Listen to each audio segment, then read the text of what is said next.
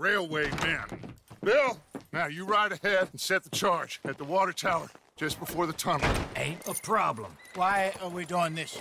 Weather's breaking, we could leave. I thought we was lying low. Yeah, come on. What do you want from me, Hosea? I just don't want any more folks to die, Dutch. We're living, Hosea, we're living. Look at me.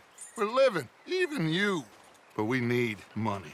Everything we has in Blackwater. You fancy heading back there? No. Listen, Dutch, I ain't trying to undermine you. I just want to stick to the plan, which was to lie low, then head back out west. Now, suddenly we're about to rob a train. What choice have we got? Leviticus Cornwall's no joke, Dutch. Who is Leviticus Cornwall? He's a big railway magnate, sugar dealer, oil man. Well, how good for him. Sounds like he has more than enough to share. Dutch! Gentlemen, it is time to make something of ourselves.